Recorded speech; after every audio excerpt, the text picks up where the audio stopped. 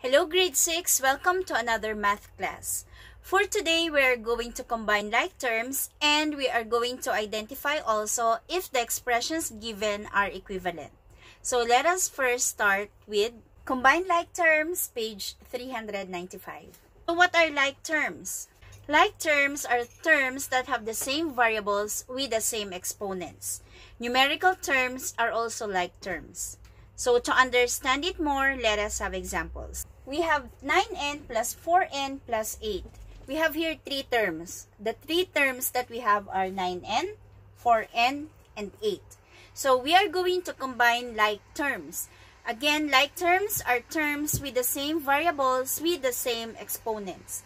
So we know that 9n and 4n are like terms because they have the same variable n and they have the same exponent, which we can see. If we don't see the exponent, that means it is 1. So we can combine the two terms.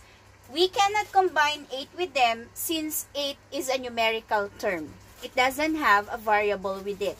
So 9n plus 4n. To do that, just add or subtract or combine their numerical coefficients or the numbers beside the variables. So we have 9 plus 4 is 13, and then the common variable is n. So that will be 13n, and then put plus 8. Again, we cannot combine 8 with 13n because they are not like terms. Another example is 5p minus p plus 12. So you are going to identify first the like terms. We have 5p and p. And we are going to subtract. Now, you might think, what number is beside p or what number we are going to subtract? So, just like the exponent that I explained to you a while ago, if you don't see any number beside a variable, it means 1. That means there is only 1p. So, that will be 5p minus 1p, which is 4p. And then, you cannot combine 12 with it, so plus 12. Now, let us proceed to page 407 to identify equivalent expressions. So, we are going to use combining like terms for us to identify equivalent expressions or expressions that have the same value or equal. So, in identifying equivalent expressions, we will not just use combining like terms or addition and subtraction, but we can also have the other operations like multiplication and division.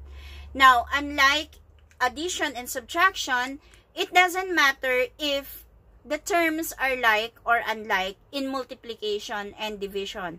So, in multiplication and division, you are just going to multiply or divide the numerical coefficients or the other numerical terms. So, let us have this example.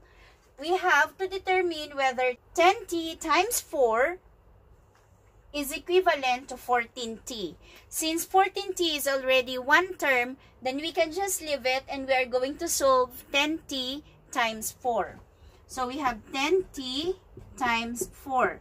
Just like what I told you, it doesn't matter if the terms are like or unlike in multiplication or division.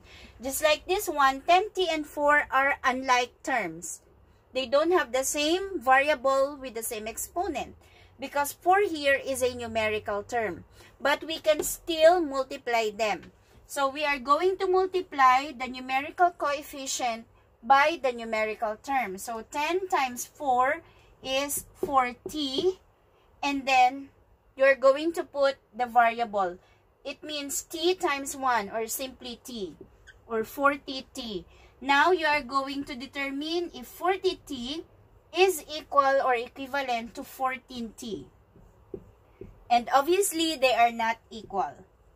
So, 10t times 4 is not equivalent to 14t.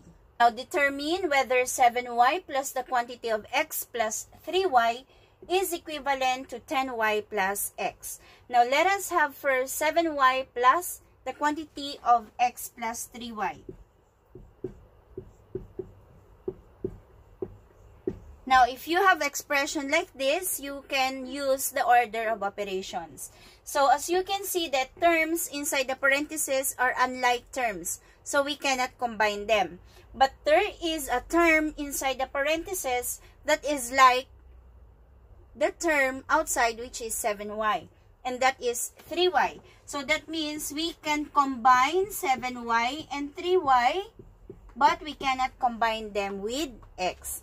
So we have 7y plus 3y is 10y plus x. So we have here 10y plus x. Comparing it to the other expression, that means they are equivalent. Now let us see 10 times the quantity of m plus n and 10m plus n. So for the first expression, we can use the distributive property. So 10 times m is 10m plus 10 times n is 10n. And the other expression is 10m plus n. So are they equivalent or not? So if you are still confused on how, then do it by term. So look at the first terms. Yes, they are the same. But the second terms are not the same. That means they are not equivalent. Now, for us to check if they are equivalent or really not equivalent, then we can substitute the value for m and n. Let us use 2 for m and 4 for n. So that will be 10 times 2 plus 10 times 4. 10 times 2 is 20 plus 10 times 4 is 40. And that will give us 60. Now let us go to the other expression. We will still use the same value. So we have 10 times 2 plus 4. 10 times 2 is 20 plus 4 is 24. So as you can see, they are really not equivalent. So that's it. That is how we combine like terms and identify equivalent expressions. I hope you find the lessons easy again, just like the previous lessons in this chapter. So I want to see you all again in our next class. And thank you for coming today. Goodbye!